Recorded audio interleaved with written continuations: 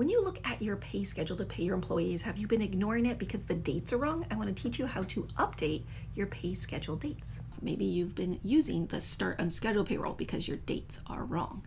Let me show you how to fix it. You're going to go under Employees, Add or Edit Pay Schedule, double click on the one that you want to change. Make sure that this is the title you want to see when paying your employees, that you have the right pay schedule. This is going to be your pay period end date. So if you pay every 2 weeks, say on a Friday, maybe your pay period ends on a Sunday. You're going to choose whatever pay period ends, the last day someone works that you're going to pay for them. Then you're going to choose the day you're paying them here.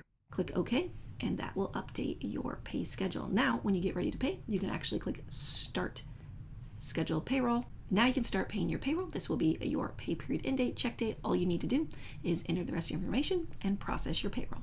Let me know if this helped you and if you like the online version and if you went in and updated your pay schedule. Don't forget to save this for the future reference.